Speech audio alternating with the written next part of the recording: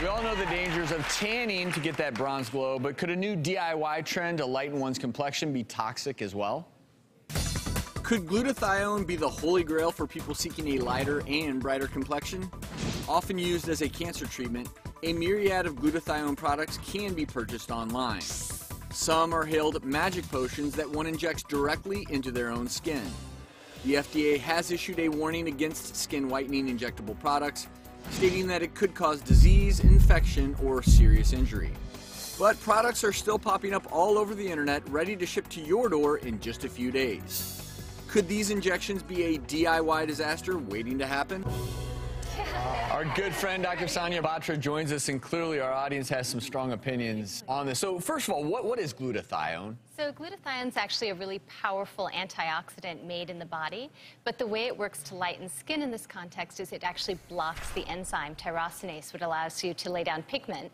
And because it's such a powerful antioxidant, it actually quenches the free radicals and oxidative damage caused by UV in the sun that would otherwise trigger pigment production. With the injections then, is it just happening all over their body? Are people able to just lighten their whole body, or do you have to put it in a specific area? So no, because of the way it works, it's actually you inject it, and there's some really interesting data out of Asia which shows that the most effective form is IV, and it does work to lighten the skin.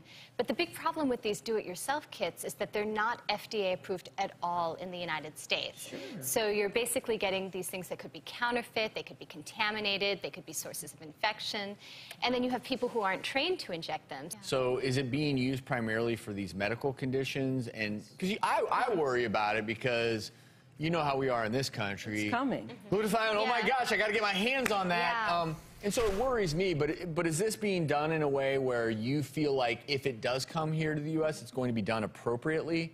Well, so it's already being recommended off-label. It's a dietary supplement, so you can get it safely in the U.S. as an antioxidant dietary supplement.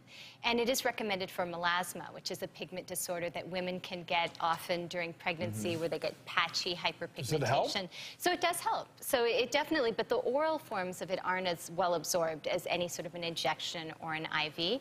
But I am sensitive to your question because there's this aspect of using it for medical changes to the skin, and then there's an ethical and a social overlay as to, well, what's your ultimate intent? Why are you trying to lighten the skin? And is it appropriate to use it in that context? So it's sounding like then there's no topical application. No, you can't just rub it on your... No, so it's not really a lightening cream. But we do know because of the way it works, we think, in terms of inhibiting the enzyme that lays down pigment, that it would be an overall effect. So if I came into the office for a practitioner who actually did this, maybe I was in Asia, and they gave me the IV, I could end up as light as Travis? Is that? Well, probably not. I mean, like, is this what we're talking about here? We're not, no. And even when you look at the really randomized, well-controlled trials coming out of the Philippines and elsewhere in the world, you're not seeing that dramatic effect. But the photos are striking. It's not going to take you from, 3 shades lighter or 4 shades lighter, and that's why people are doing it. And but also remember, the effect is temporary. And so I think for viewers watching,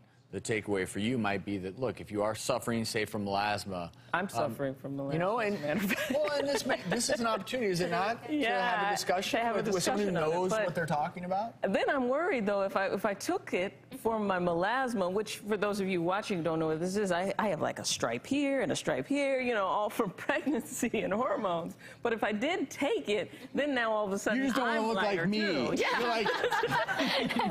So then I start to get pale, too. So it doesn't it's not going to just lighten my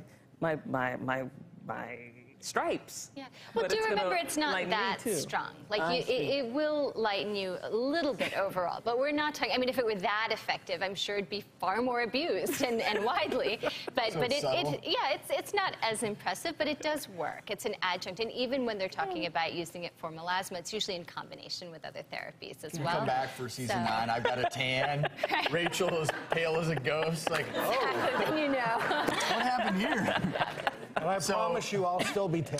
Well, you know what? This is really good information. Really good stuff. Thanks, Doc. And certainly when it comes to glutathione, a lot more to learn. But if you are interested, I would suggest talking with someone who knows what they're doing, like a Dr. Batra, before you start taking this as a supplement. Let's see what's coming up next.